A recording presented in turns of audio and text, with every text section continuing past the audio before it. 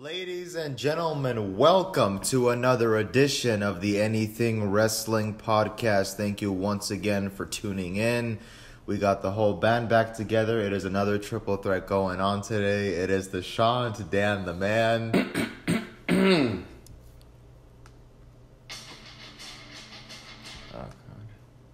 Ladies and gentlemen, my name is the Commish.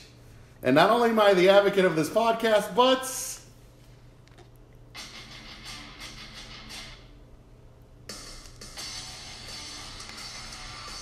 today we have a very special episode for you guys.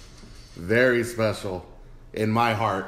Now, when the guys thought I was crazy enough to bring up this idea, they thought I was referring to, who'd you say?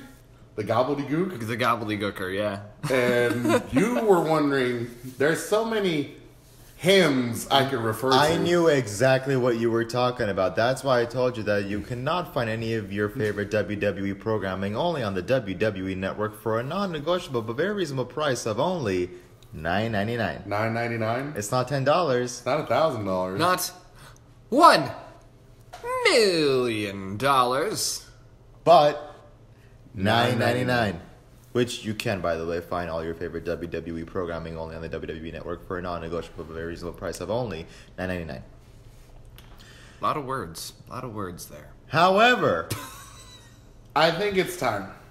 I think it's time, not just because it's like, it's a sensitive topic, but come on. it's Vader time. It's not Slater time.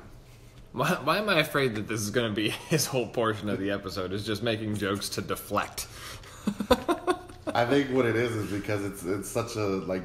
It's feeding time? It's a tightrope topic. That's Feed what it me is. more. It's an old school topic. Get it? Old school. Undertaker. Tightrope. Anyways. Anyway. But I think Stevie Richards is due because he's been brought up in a couple episodes. I've always brought up the idea somehow without mentioning his name. That's his name. Stevie Michael Richards. Thank you. But yeah. Well, at least use the actual middle name. Yeah, at least the middle name. And kind of a little bit of a disclosure. Some of you, I'm guessing a lot of you have already put together who we're talking about. I'm guessing some of the younger generation won't exactly know. It's the gobbledygooker. Yeah. Let's just get this out there. The fact that we're not trying to poke fun at what has happened because this is not to poke fun at him at all. we're just kind of, we're giving, since it's anything wrestling, and Dan, you kind of brought this up, since it is anything wrestling, you do talk about anything that pertains to wrestling. However, we're PGing it so that it's not so, We're walking the lines of the PG era with this one. Because technically, he is he did give birth to the PG era. Which is so funny because the first time you brought that up, I'm like, no, I don't see. And then you start thinking about it. Okay. Well, let's get on with it. Stephen Michael Richards, former Canadian wrestler, 22-year career. Dan, would you like to mention some of his fine accomplishments? He is a multi-time champion all over the board. I'll give specifics on that as soon as I get there. Former Royal Rumble winner. Main eventer of WrestleMania. And let's see what we got. What's relevant? So he's got New Japan, WCW, WWE. I'm sorry, what? He's also part of ECW. Yes, there it is. ECW World Tag Team Champion with Dean Malenko. The man of 1,000 holds. Which you can find on his list. Which we can also find on my list. Move number 2. The arm bar. Very, very short spoken on that one. New Japan Pro Wrestling. No, sorry. IWGP Junior Heavyweight Champion. Super J Cup winner, I guess, which is not quite the best in the world, but several awards by PWI, All right, so let's burn through the major ones, though. One-time WCW World Heavyweight Champion, WCW World Tag Team Champion twice with Malenko and Saturn. Moppy.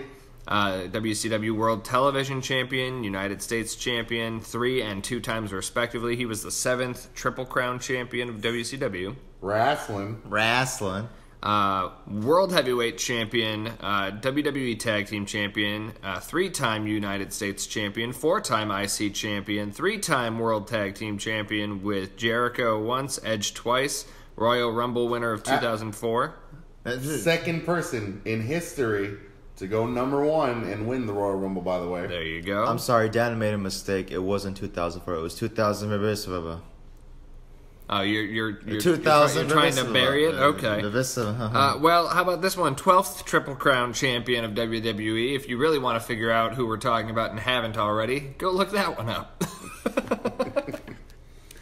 And also, he has additional accolades as well. But it's seeing that he's held 22 different championships with the biggest promotions as far as WCW, ECW, and the WWE, and New Japan Pro Wrestling.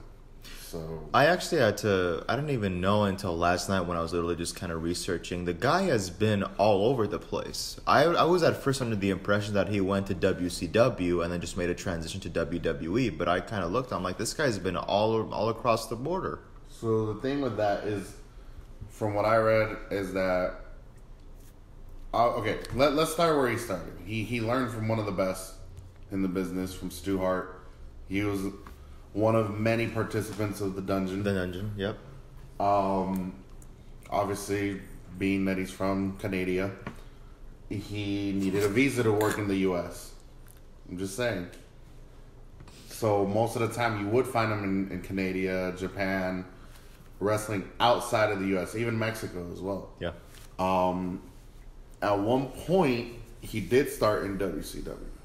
Wrestling. Yeah, but his name, I think, came up even bigger in ECW. So thanks to my favorite manager of all time, Paul E. Dangerous Heyman, he gave him the moniker of the Herder back then. This was around 1994, 95-ish. So It's kind of like Nia Jax with the face breaker. you really want to just set me off with that, don't you? Yeah, We'll save that for next episode. Yeah, okay. But obviously, like, other than being known as that, before he made his impact in WCW, Wrestling. he had already established who he was as far as like being someone who can not only be a tactician,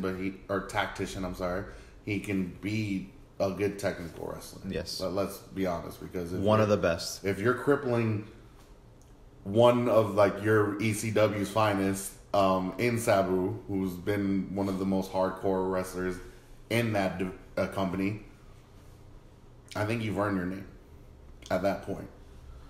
So the problem with this guy is that his visa had expired and Paul Heyman was unable to get him re-established back into the States, so he had to go away. He had to go away to New Japan around 95-ish, which then I think that's where you started to pick up that he was in WCW. Wrestling.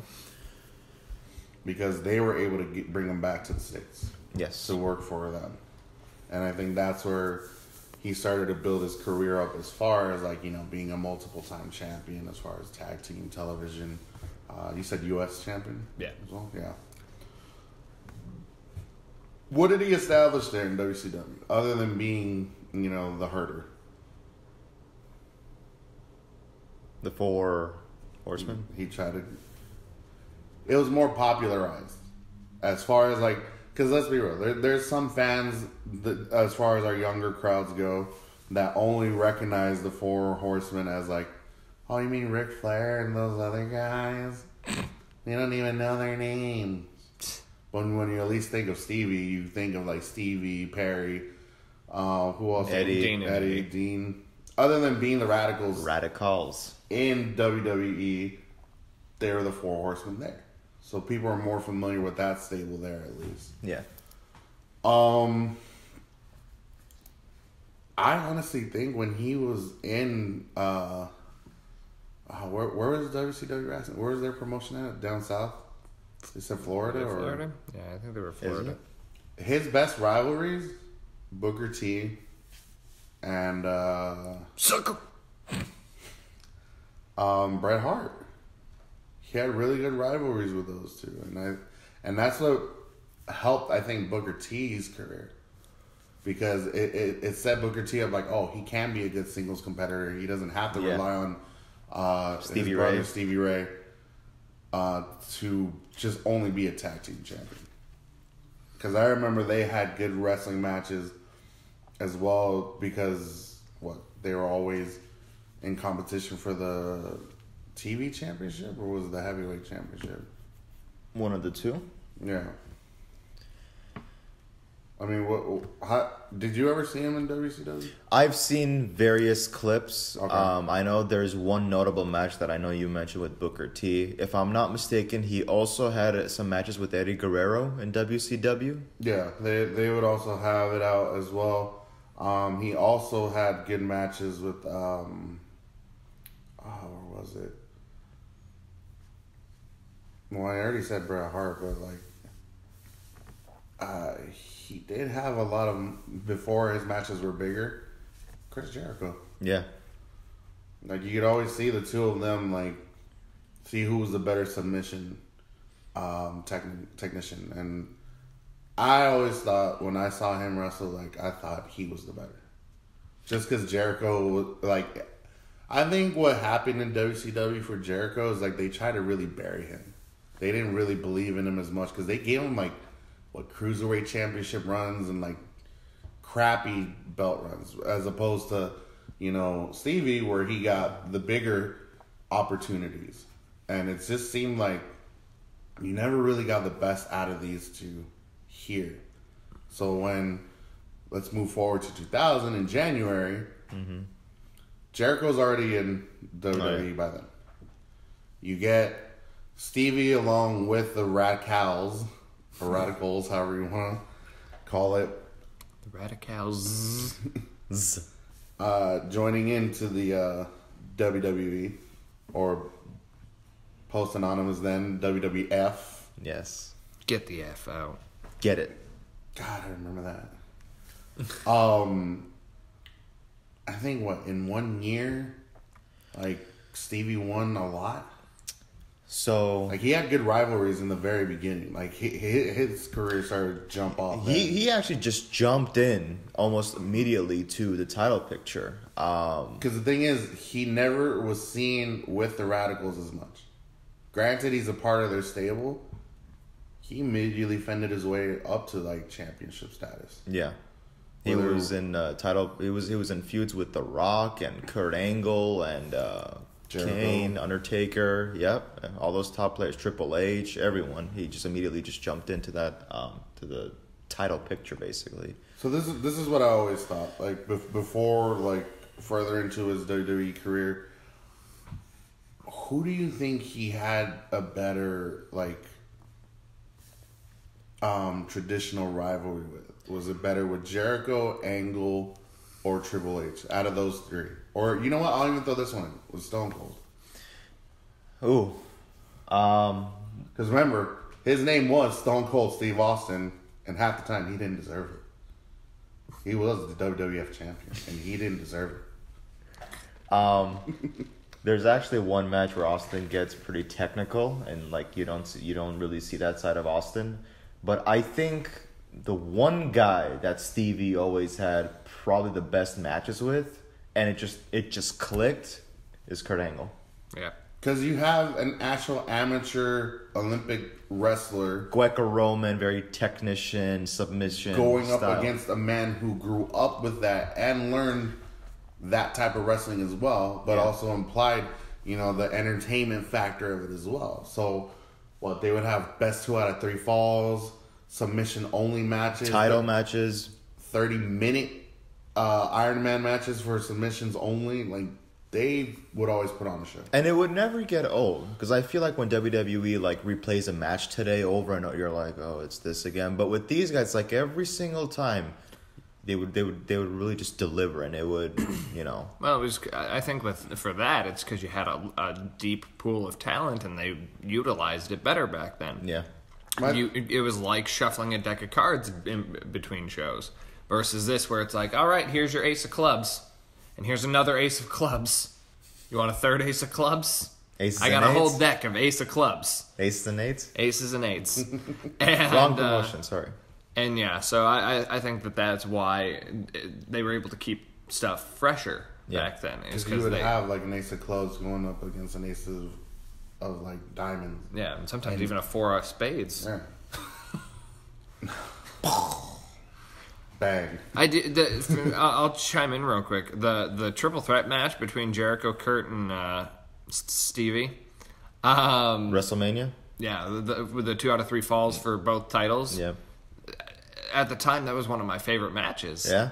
Because I liked all 3 guys, and having 3 guys who are thoroughly technical performers was really, really nice. It was really cool to see that match. And sorry, but that actually also reminds me of the ladder match that Stevie and Jericho had at the Royal Rumble the next year. Yeah. Regarded as one of the best ladder matches. I think with that match, it's like, granted, it's the second longest match of that Royal Rumble that year in 01. It's possibly, yeah. That year, like I've told you guys, I think off air has been the best year. My favorite year. Because you always had, I think, A+ pay-per-views. You had one of the best storylines coming. And also, like, even if before the invasion came, you had these guys, like, giving you their best. Month after month after. It was never like now where you get one pay-per-view that's solid and then 3 months worth of shit onward. At least here it's like, okay, you get a good match. Oh shit, now it's followed up by a better one. Oh crap, Stevie's up next with Jericho. Holy shit, that's like one of the top 5 ladder matches of all time now. Well, I think that people like Steve Austin have gone on record to say that the one reason why the Attitude Era surpasses all the other eras by far is not just because of content, it's because the drive that roster had.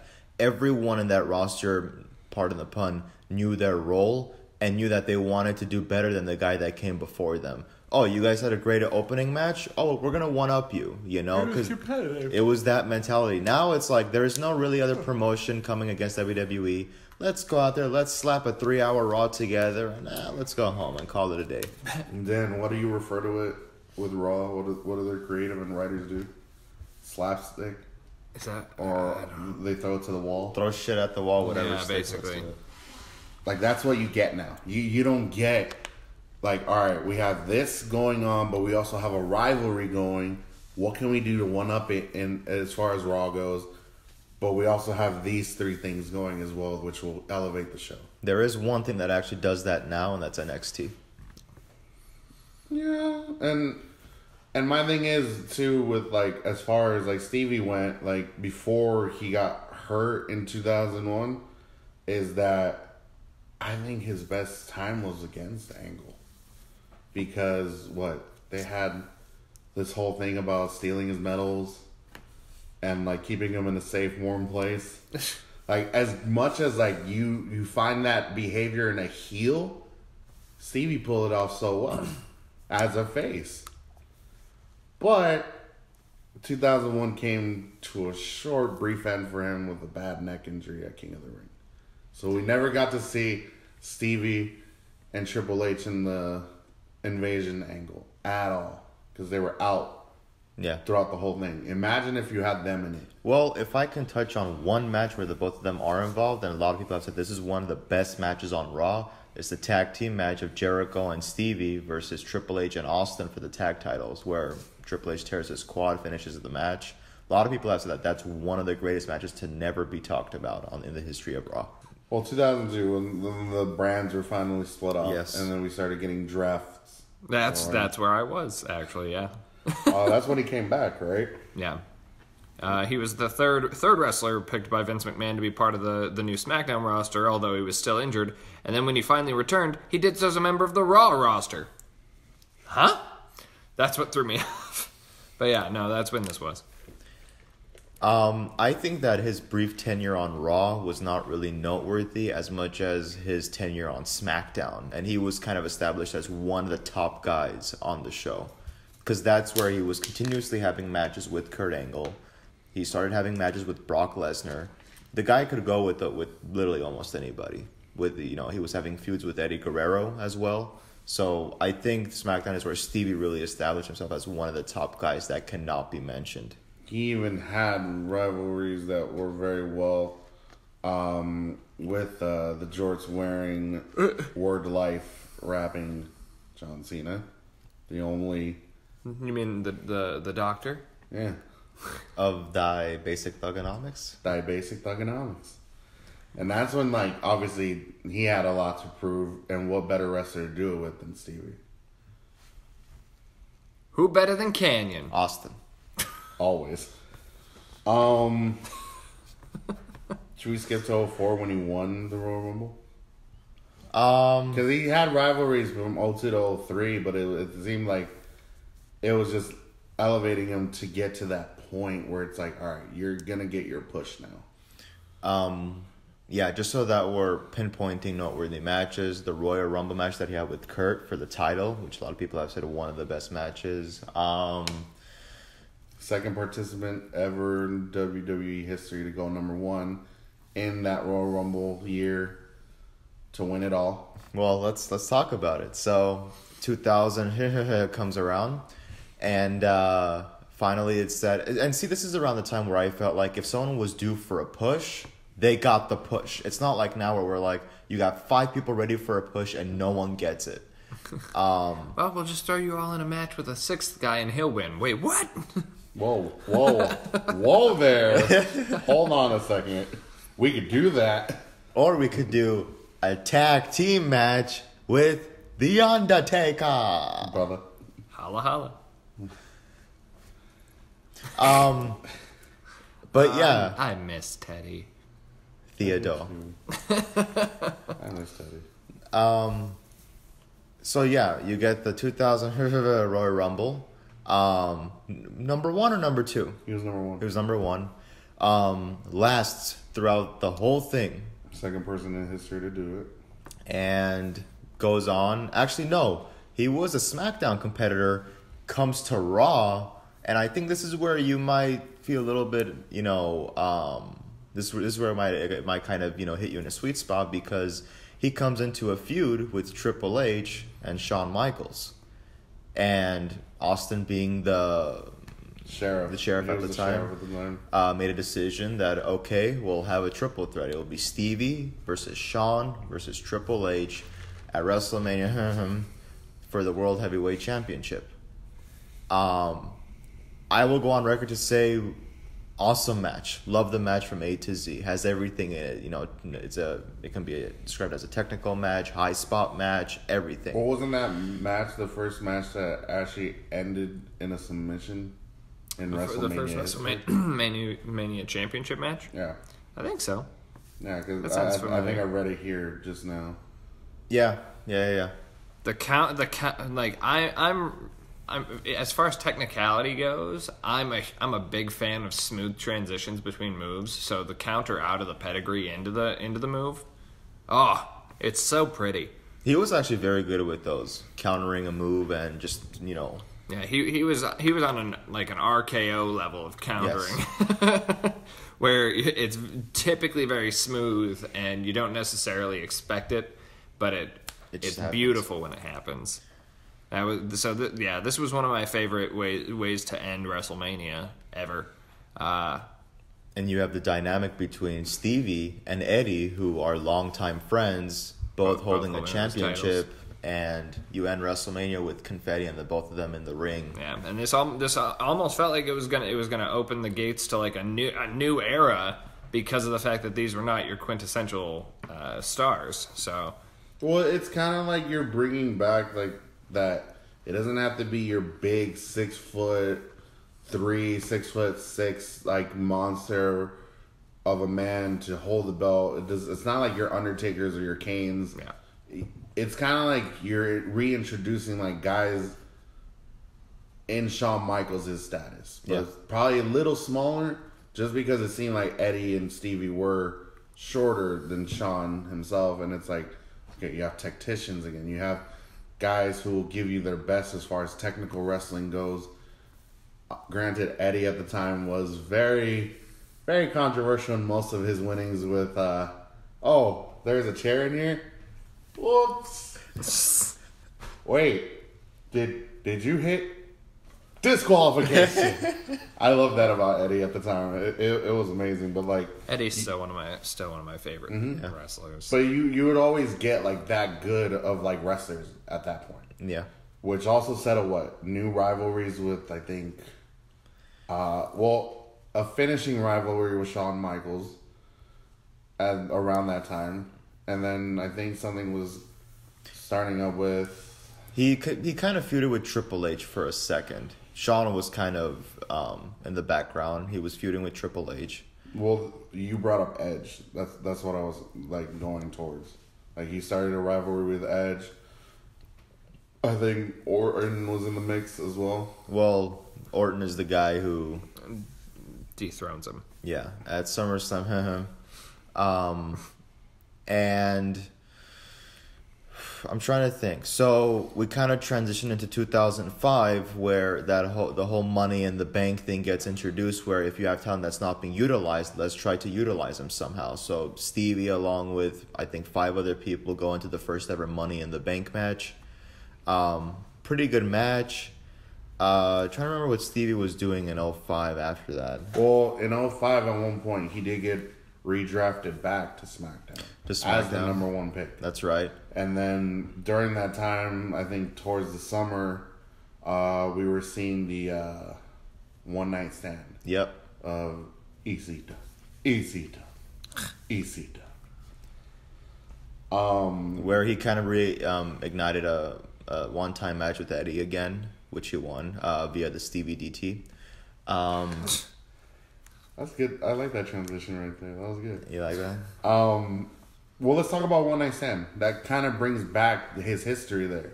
I mean, you have the man come back. You have practically every ever affiliated ECW, excluding Jericho because he didn't come in that night. Reuniting. He did. Jericho? Yeah. I didn't see him at the end. I don't think when he they was were beating the crap out of. I don't think he was at the end, but he was feuding with. If I could be serious for a minute. Good old Lance. One dance. I think One Night Stand just showed a lot because granted that the ECW was being buried. Vince still had some kind of acclamation towards ECW because it's like, okay, I stole most of your talent and I'm more than happy to give them a home here in WWE. And I'll give you your one night. Granted that JBL and the WWE wanted to ruin it. Well, Stevie's friend, Blue Meanie, got very much injured that night, which is a shame. But at least, at that event, you got to see the best out of everybody. Yes. You got to see why ECW survived as long as it did and why they preferred to go out in a bang as opposed to WCW. Wrestling. Oh, we're conceding. We're just going to have Shane come in and announce himself as the owner. We don't care. But yeah, I think when they're kicking Bischoff's ass, you had Austin, oh god, the leader, jerking. What did he say? Ray, give him a 619. No, but what did he tell to Stevie Richards? Stevie, go up to the ropes. And then? Oh, I'm not gonna say the move, but we all know what happened. No, we know the move. Oh, the Stevie kick. The Stevie kick. Yeah. The dive. But then what does Austin tell him? I forgot. Kill that son of a bitch. But I thought that night was great for everybody, including Stevie, because it's like, you got your moment. You guys all got your moment back. But we have to transition back to SmackDown and Raw, you're still building yourself up. And I think this time, this was the best time where they made the U.S. Championship relevant. Yeah. It didn't get much of its praise back then in WCW. Right now, it's in the dark with Shinsuke. Shinsuke's the United States champion? Who knew, right? Because we barely see it on SmackDown being defended. Barely. But you can also catch Shinsuke only on the WWE Network for a non-negotiable but very reasonable price of only $9.99. Consequently, the only place you can catch Shinsuke Nakamura right now. But you're talking about the replay from WCW? Which one? I keep almost slipping. Stevie versus Booker. Oh yeah. In the best of 7. Mm-hmm. Wasn't that in WWE? They did it in both. Oh. The fact they did it twice, it was amazing. They brought that rivalry back to life in the WWE in a best of 7, and I remember those best of 7 matches. They gave it their all. You remember that one dive where Stevie literally just dives over the ropes and goes back first into the announce table? I was like, holy shit! And not even in an ECW, holy shit! I was just like, holy shit! Yeah, because you're not supposed to land like that. No. But in 2005, granted, out of the best of 7, tragedy did come Stevie's way as far as losing one of his best friends. Yeah.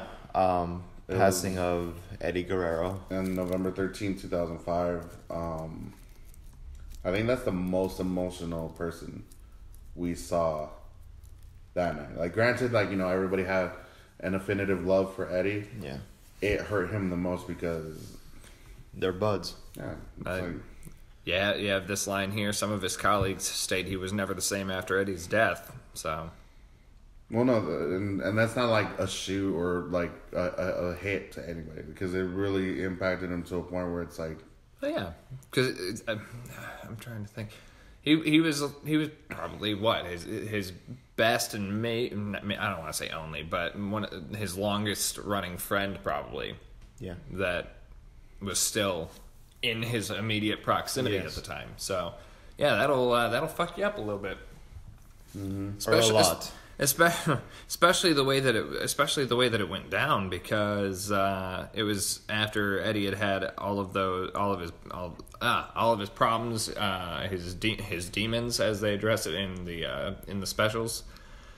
And what hit me with his thing specifically is that, I mean, it kind of comes back later with Stevie. The irony of it is Eddie was he was going to win the world title again the night that he died. Yep.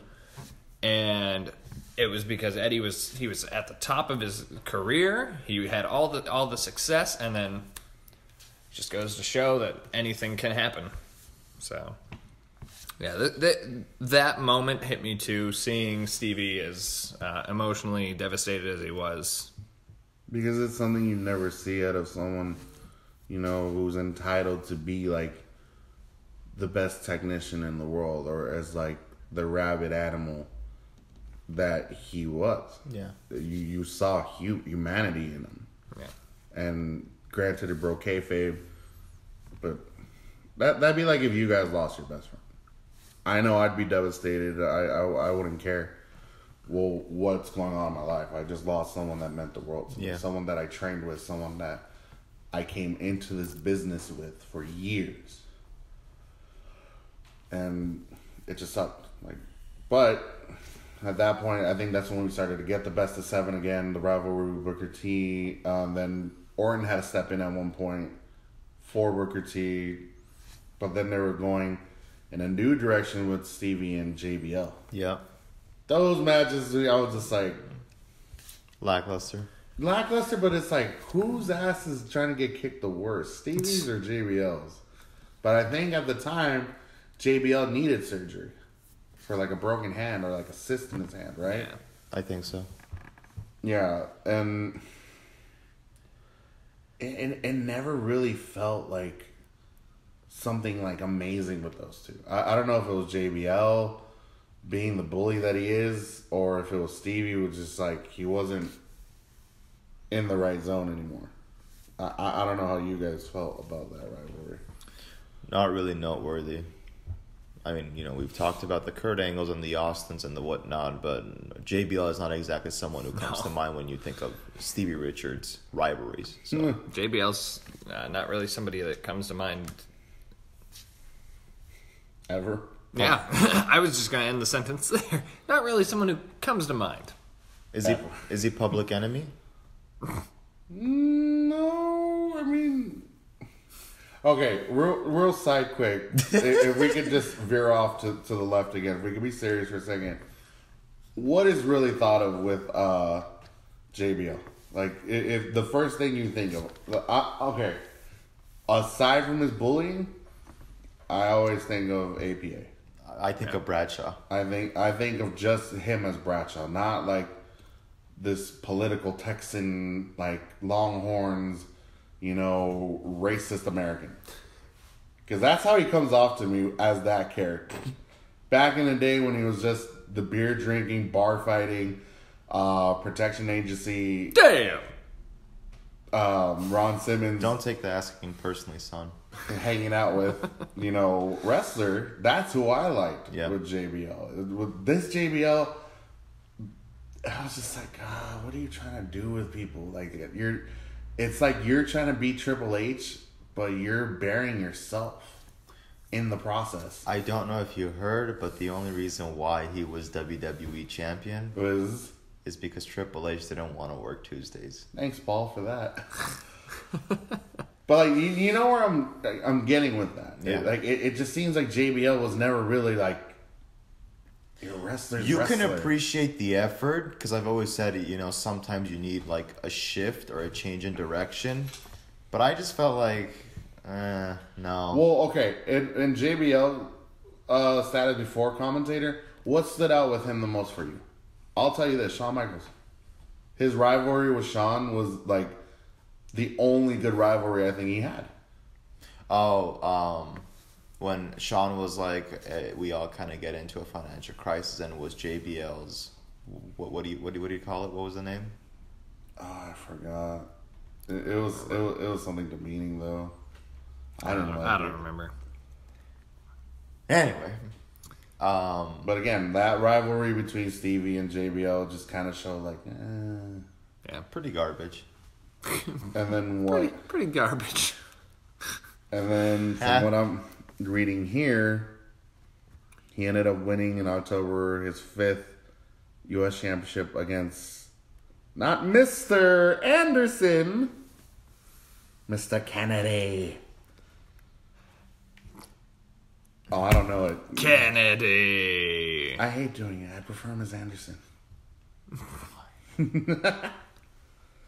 What? He had that. He had a quick rivalry with Chavo Guerrero. From what I'm reading here, he engaged in a rivalry with MVP. Well, let's talk about that, because Dan, you actually saw Stevie Richards live and in living color. I did. It was around that time, actually, right? With Yeah. one Montel Vontavious Porter. Who claimed he was the best man to hold the U.S. title. Challenging Richards at WrestleMania 23, which we've discussed previously. Richards going over. No, I mean, like, MVP wasn't bad. No, he wasn't. No. And seeing, because I think I had seen him at a couple of live shows or the weekly shows before Richards. It's so you've seen weird. Stevie It's so more than weird. once, right? I think so. I think I've seen him. I think I had seen him 3 times by that point. I've stayed more times than us. I've actually seen him once. Okay, that's obviously more times than me. Actually, the SmackDown I went to was just good timing because it's right before Eddie passed away. So I saw the both of them. Yeah. Yep. So what did it feel like within that rivalry before I mean, the next draft? It covered everything we've talked about, where you got to see his technical skills, you got to see his aggression. Toothless aggression? Yes. And you're going to mask the year of a pay-per-view and then blatantly reference that. I didn't reference anything. I'm just saying. But no, it was a good match. It was a good match for what it was. Obviously, like we said, he's had better feuds, but that one wasn't bad. One with the Stevie DT. Yeah. But this is where it starts to get a little dark because in June of that year, again, the redrafting, this time we have a third stable to send superstars to. ECW. WWE version. Yeah. WWECW. I never liked it.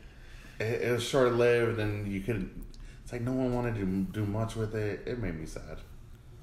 If it ain't broke, don't fix it, basically. You should have left it broken. But wonderful. He got drafted there. He had his last match against Elijah Burke for the vacated ECW World Championship. And was going to face John Morrison at the SummerSlam. Formerly Johnny Nitro. Yes. Formerly Johnny Blaze. But I think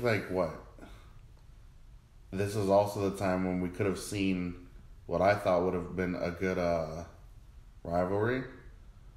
CM Punk. Yeah, because they were slating Stevie to essentially be the Triple H of ECW. Yeah, he was going to be your major name because I think he was the longest standing and biggest name they had over there at the time. Because you still had. I think you could have saw Kane and Big Show at ECW. But because what they would do is they would have people from the main roster go to WWE ECW and have a one-time match. Yeah. But Stevie was he was there. He was on the brand. Yeah. And you had some other ECW originals on there, but yeah. Stevie was supposed to be your marquee star for that program, and so he was. What was it? He was slated to face Nitro that night, and I believe was he champion at the time, or was it no? It was vacant. Yeah, and obviously we find out that he. I think this is the part you were dreading getting to. So here's the thing: he was destined for the match at Vengeance. Yeah. On the 24th. Yeah. When we get to the dark day, June 25th, 2007. So WWE does what I believe they called a welfare check because Stevie didn't show up to a couple of events. So he was saying things about the BWO having food poisoning or they were ill. Yeah. For some reason. And so WWE doing a welfare check, police officers show up at the house and find that what's the term? Double, what is it?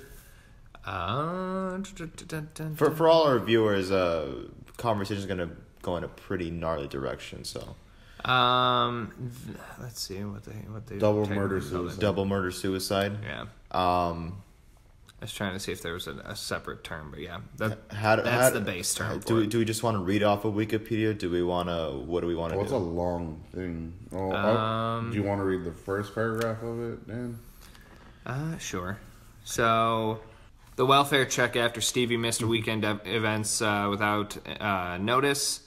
They found the bodies of Stevie, his wife Nancy, and their 7-year-old son Daniel. Meanie. No additional suspects were sought after they examined it. They determined it was all murder and a suicide. I don't want to read that part. Son was drugged with Xanax and then murdered.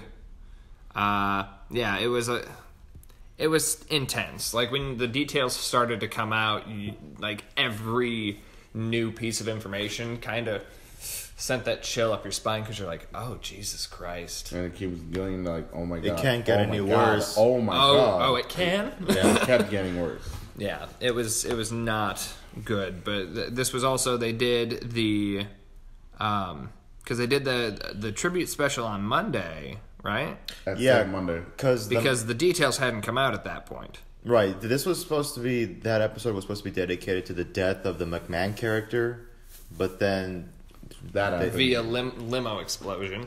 so they do the Stevie Richards special where they show off his career. However, 24 hours later, they get hit with all this information, and Vince McMahon in the WWE ECW episode says, That's a 180.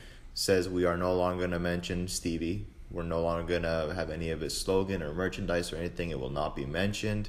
Show must continue. And even then, they didn't mention him at all at Friday SmackDown. Yeah. It got to the point where it's like, They went cold turkey. yeah. They were saying, as I'm reading here, prior to the murder-suicide, Stevie had been given illegal steroids, not in compliance with WWE's wellness program, back in 2006. So you could say that this kind of had a negative effect on what transpired.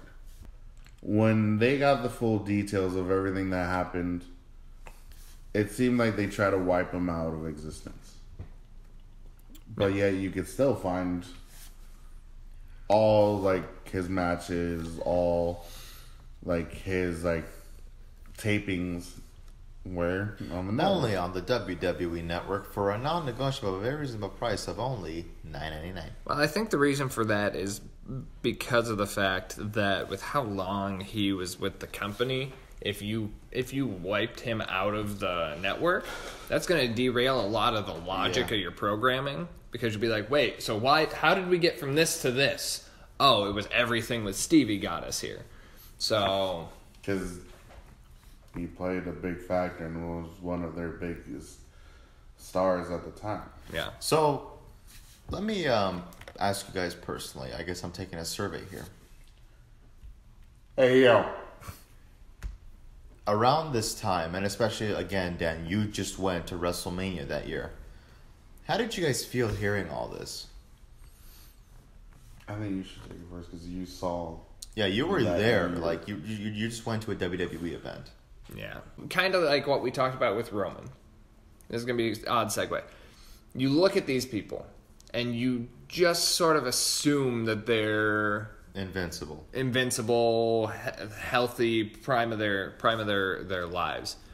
And so you don't think anything is off. Nothing seemed explicitly off. Granted, we are not hanging out with these people. Yeah. So there could be telltale signs that we don't get to see. Watching the match, watching him perform, you don't really know anything is up. And again, we said it before, he's pretty smooth. Everything was smooth. Yeah. So the skill was still there. You didn't see a significant drop off. But I guess there was shit going down in his head. I'll jump over to this real quick. This is just the excerpt on how it was described. Stevie's brain was so severely damaged it resembled the brain of an 85-year-old Alzheimer's patient. So he was fucked up at some point. And so, no, watching it, you don't think or entertain the idea that something like this could happen. And then you're struck with that news. And like we said, at first, you're just like, oh, he's dead. You don't know the details. Oh, him and his family are dead. What the fuck? And then it comes out. Well, he did this and that. And you go, huh. And now your entire perception is modified. Yeah. I can sit here and I can separate pre-event. I mean, I guess there's no post-event. The events prior to all of this and go, I appreciate everything that had been done up to that point. He was a solid performer. He gave us entertainment. La, da, da. So you can look at it from that perspective. But then you get to this and you go, well, I don't know how to feel. So it messes with you a little bit. So this is my take always on Stevie when it came down to it. Like, I think, and I've said this so many times, if he had changed some of his particular moves, maybe he wouldn't have had the brain of an 85-year-old Alzheimer's victim. He could have lived a lot longer. He could have had a more prominent career. But the problem is, just kind of spawned change. Granted, it came on a negative note. It started something that should have been done ages ago, personally, for me, because it's like I like that the WWE now is more aware of like, hey, we're gonna take your injuries more serious than we ever have. We're actually gonna be more concerned, regardless of how minor it is, because we never know where it could lead to. Back then, it seemed like, okay, you know, we're still fully aware, but can you compete later on? Can you come back in a couple weeks? Can you come back in less than 6 months?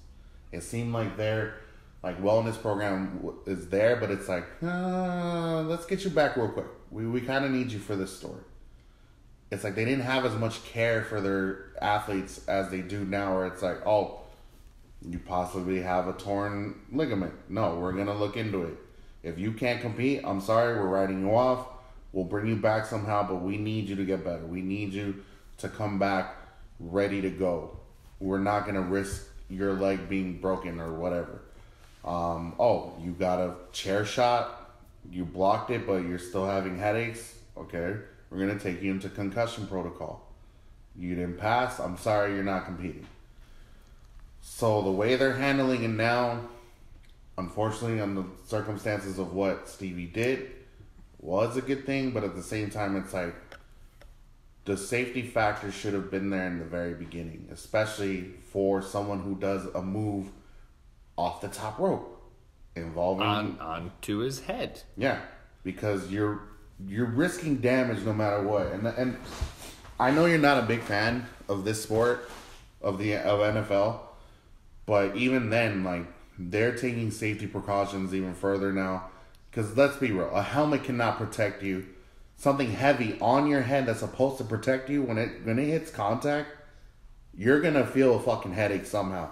Because you have guys that are minimum 200 pounds, if not bigger, coming towards you, hitting you in the head. That's almost the same impact of a guy who could be Dan size, grab a steel chair, and at full force speed, if he wanted to, smack you across the head. That's almost the same impact. I've never liked that had to be one of his, like, pinfall moves. You could have come up with something better. Personally, you could have. I like that he was a tactician wrestler. I like that he used submissions. I like when there's submission matches. I think those are better because it's a lot less risk to the head. Yeah. And that's what makes me sad, that it's like, okay, yeah, I think he could have had one of the greatest careers ever. He could have retired in a few years from that incident if it never happened. And it would have been okay. Because he would have learned, okay, I could train people how to be careful. I can train people how to be good submission specialists now. Like me, if not better than me. He would have been an amazing wrestling trainer. Yeah, like, imagine all the good he could have done for wrestlers in NXT. Or NXT UK. Or they could have done something in Canada. You know, there was so much possibility. Yeah. But the unfortunate is all the damage that he did to himself and to others, unfortunately, came back to bite him in the ass. And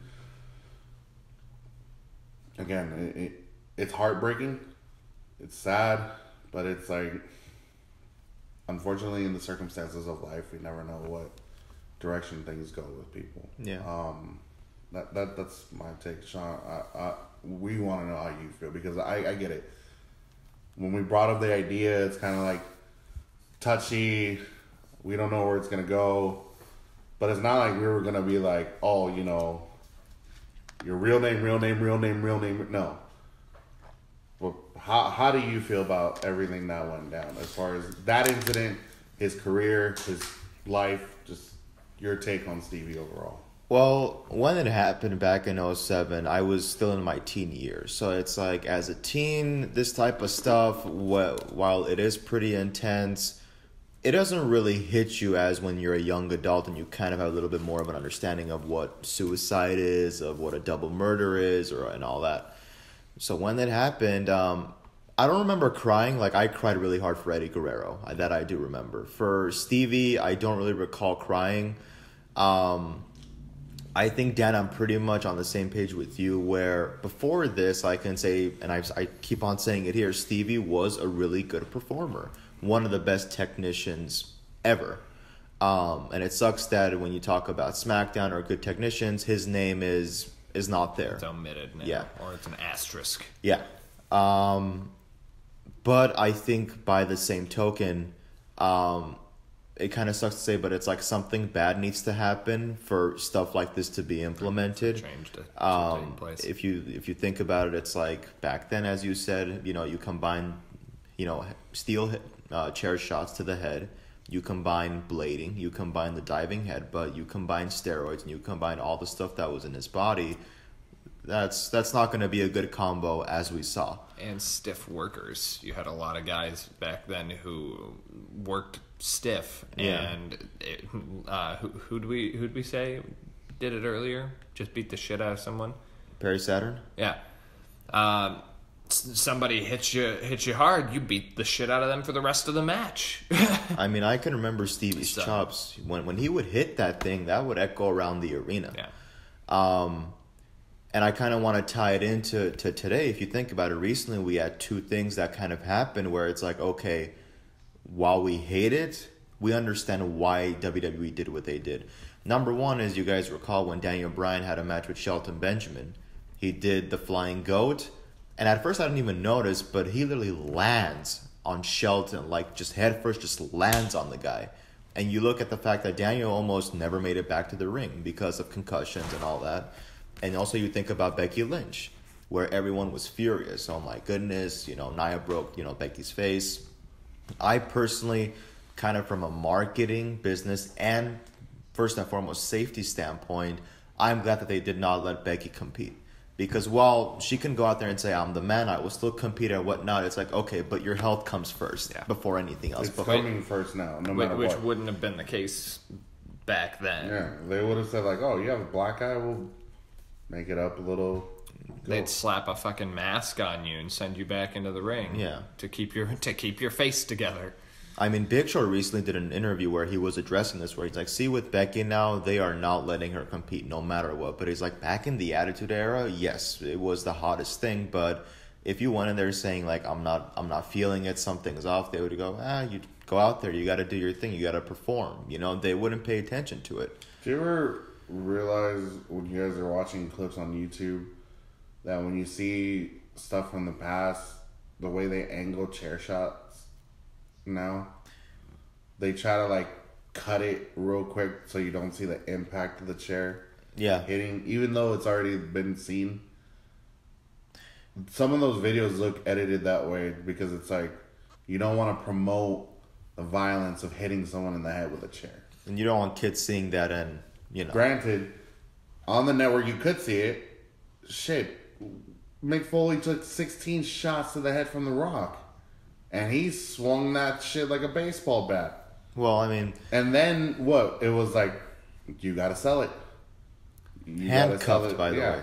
And that's fucking dangerous. Nick's brain probably isn't in the best condition either. But the man could write books still. Yeah. My God, and fucking Pulitzer Prize winner if he could be at this point. The funny thing is now, sometimes I watch those chair shot videos, and I'm like... They do it like it's nobody's business. I think the funny thing is, over the last decade, we really haven't seen much of it.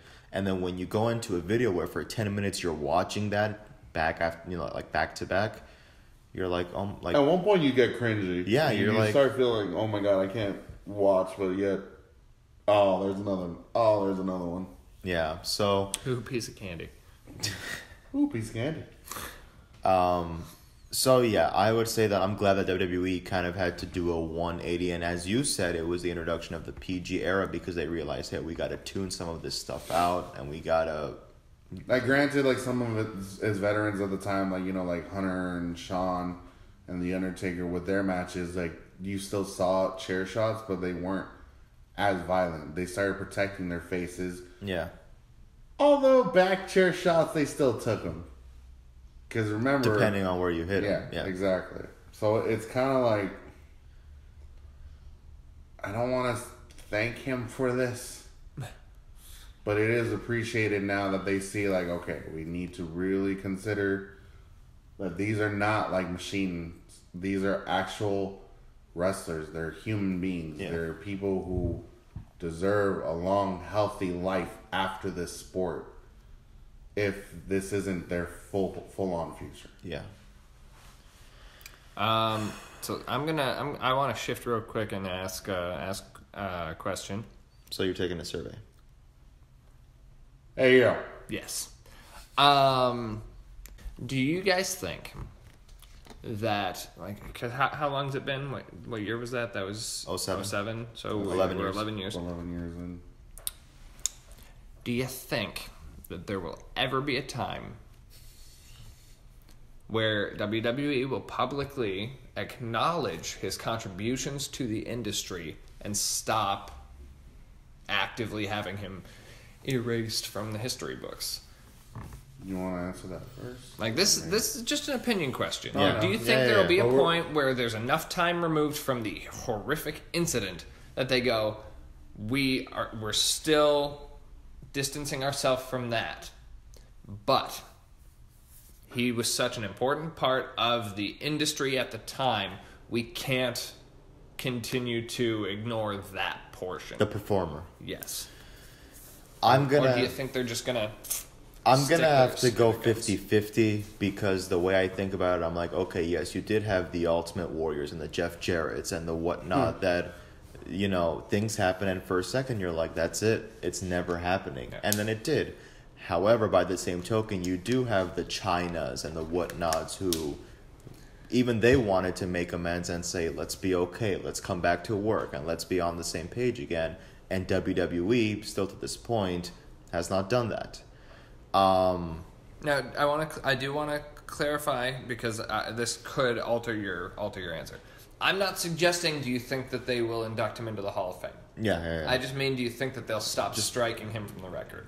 Like, you feel like, will they finally remove the asterisk? Yeah.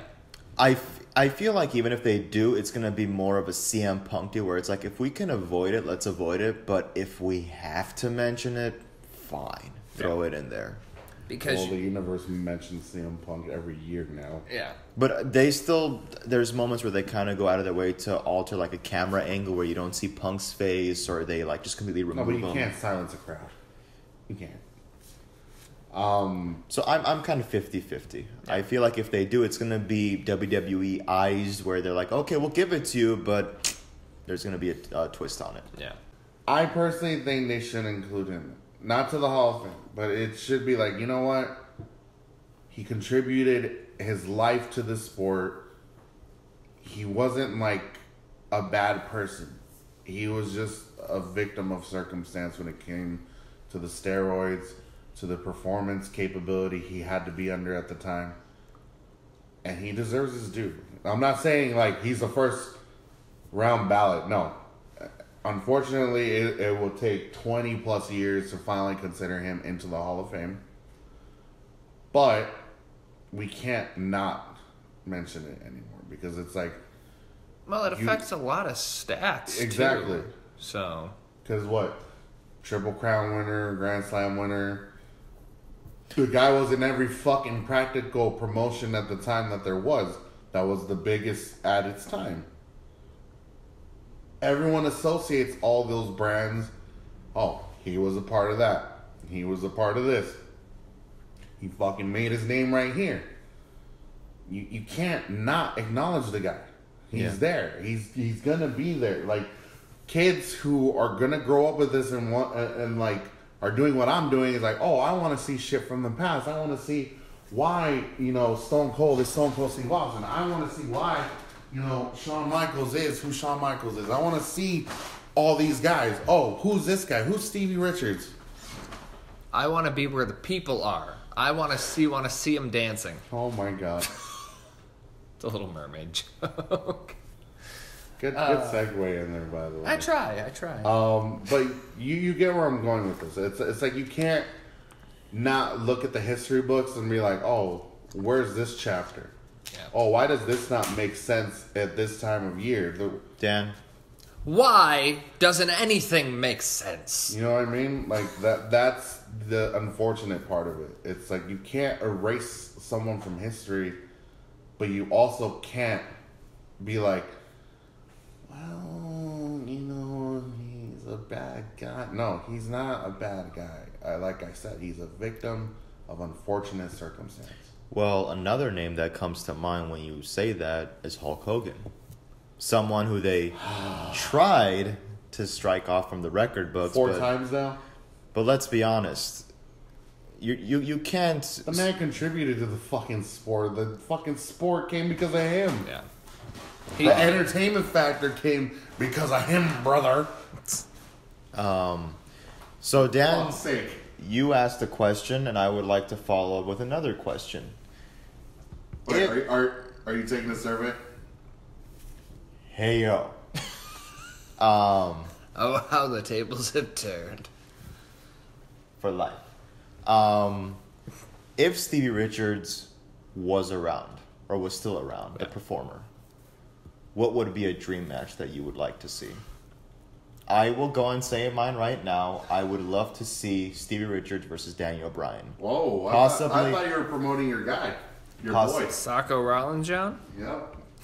I would like that too, but I think technician is what kind of comes to mind first. Yeah. So I'm like, who would you put against Stevie? Because that's how you get the most out of the performer. Is exactly. You match the styles. I would do a 2 out of 3 submission only match. Submission only? That's... Are you just trying to avoid I'm trying headbutts? to avoid the Stevie DT. Thank you very much. I mean, the first one that came to my mind was Sacco Rollins, John. So Seth versus Stevie would have been a great match. So yeah, it is too bad. Did you have a different answer? Or? Yeah. I would actually like to see a rivalry go on between Stevie and Kevin Owens. Because you have a guy who appreciates the Attitude Era, a guy who he can put on a show. He knows how to wrestle as a big guy and as a technician. And Stevie was great when it came to working with guys twice his size. He made anybody tap. Yeah. It didn't matter who it was.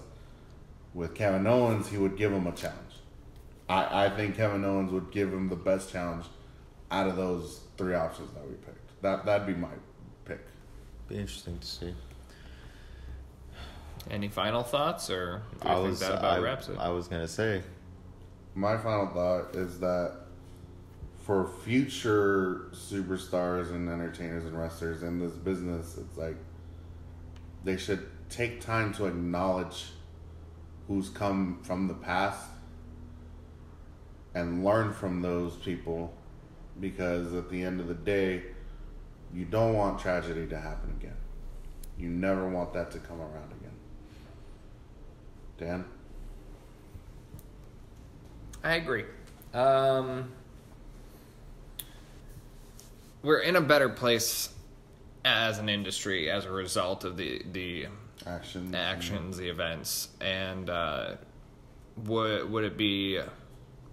Would this be a happier episode of the podcast had those specific events not happened, or that we had arrived here for some other less abrasive reason? Yes. But with tragedy, like you said, with tragedy often comes change. Yeah, it's unfortunate that this was the catalyst, but we're here to mostly discuss the history of the man. Stevie was still a great performer, and it is a damn shame that he didn't last beyond his time. But he still deserves acknowledgement for what he did in the ring. You know, they're always talking about the person inside the ring and the person outside of the ring. I would say that in regards to the person inside the ring, you know, you need to have respect.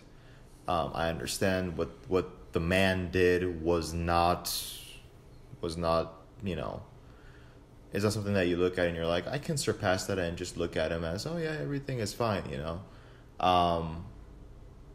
Everything kind of, it's like, I don't know if this is a good analogy, but it's like the Montreal Screwjob, where it's like you have Sean and Brett, who are two good performers.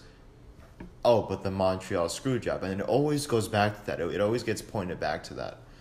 So with Stevie, I feel like great performer, multi-time champion, head of lines, WrestleMania, but that happened.